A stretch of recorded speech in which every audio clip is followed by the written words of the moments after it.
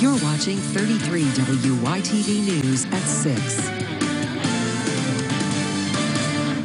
Welcome back, everyone. We're going to get one last look at your forecast before we get out of here tonight. Ryan, those fall-like temperatures are here. It looks like they're here to stay. However, we have some sunshine over the next few days, so that softens the blow a little bit. Yeah, we're already starting to see the back edge of those clouds working in. This is a view from our sky cam out at the airport looking off to the west. You see the clearing out there. It's going to take a little bit to get that to work in here, but through the evening, we'll slowly see the clouds clear out, and that's when we start looking for some pockets of fog trying to develop. Now, temperatures will fall quickly once those clouds are gone. 45 degrees the low, so a little cooler out at the bus stop tomorrow morning. While I don't expect you'll need the umbrellas, you'll want the jackets, and also could encounter a couple areas where the fog could get a little dense for the start of the day. Once that burns off, the rest of the day looking great, mostly sunny, a little warmer, 67, and the work week really looking fantastic here as temperatures throughout the week continue to warm up back to about low 70s by Friday. Work week looks dry. Next chance for wet weather comes on Saturday with some scattered showers and storms. Behind that storm system, a little cooler again. Yeah, looking good for sure. And don't forget, Ryan's always got you covered over at WYTV.com for all your weather updates.